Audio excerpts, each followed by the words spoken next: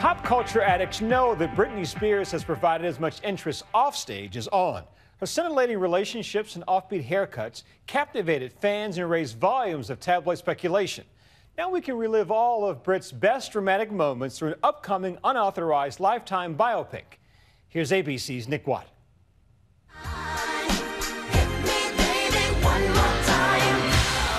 That is one of the biggest selling singles of all time. And Britney, an idol ever since Mickey Mouse Clubhouse days. Later, one half of the late 90s double denim power couple.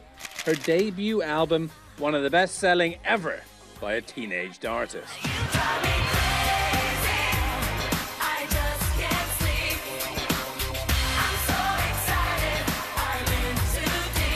Then, 10 years ago, almost to the day, Britney Spears shaved her own head in a California salon. The implosion of an interplanetary pop princess. Recreated in Britney Ever After, premiering Saturday night, where else but Lifetime. Natasha Bassett is Britney. Having tried to get inside her head, what do you think she was going through? I think she got into something at a very young age that almost cannibalized her. She went all red leather raunchy. Oops, an early smash. Britney was just 18 years old.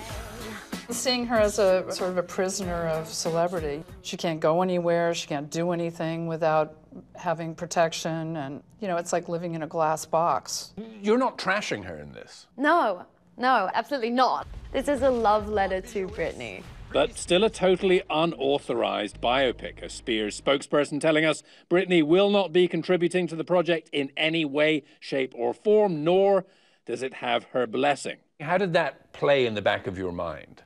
It's always difficult to play someone who's still with us and can view the work you're doing, and you just want to do them justice.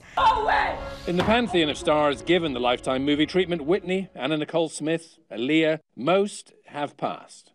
For me, in the sense, because it was an unauthorized, I didn't find it as challenging, because I didn't have to stay true to exactly what was going on. It was impressionistic. Guess what, Mama? I'm married. This is Natasha Bassett's actual audition tape. Our idea wasn't necessarily to find a carbon copy of her. It was to find an actor who could embody her essence. I don't think we resemble each other a great deal. Bassett, if you hadn't guessed, is Australian. I want to be alone! How did you do the Louisiana accent? You're from Sydney. I just played her interviews all the time, and the minute I found out I was playing Britney Spears, I went into her accent right away. Also studying Britney's more difficult days, moments perhaps like this 2006 Dateline interview.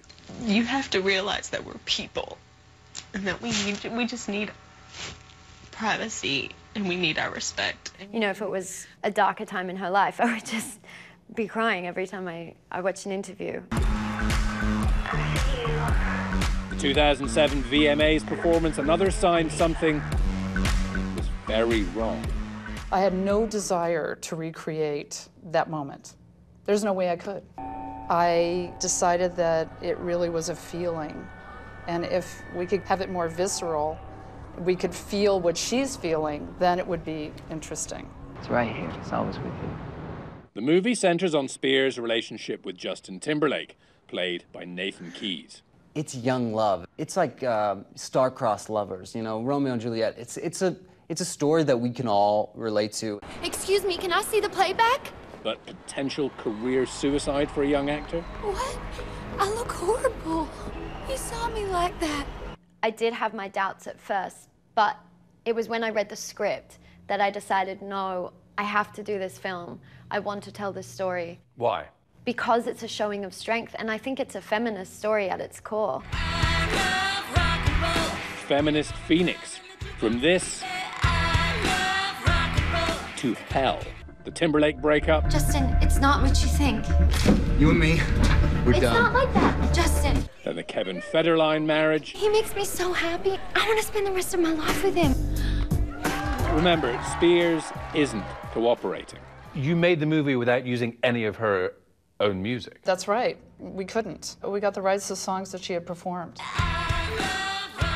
And we had the girls who auditioned for Britney sing I Love Rock and Roll in the audition a cappella. This movie hasn't even come out yet, and already people have strong opinions.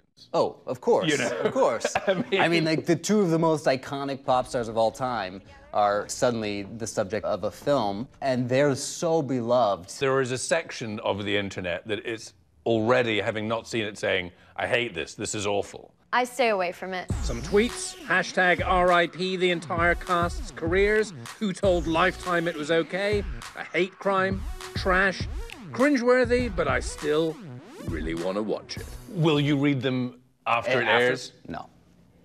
I don't really need to know that people hated what I did. It's more about who Britney Spears is as a human being, not just a performer.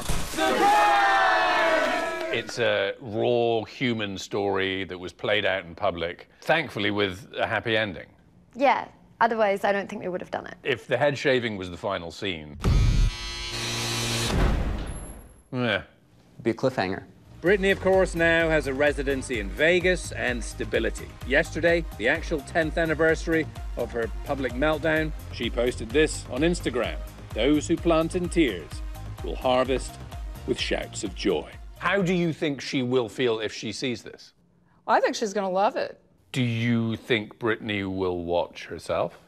I hope so. I hear she's a fan of Lifetime. 1, 2, I'm Nick Watt for Nightline 5, in West Hollywood.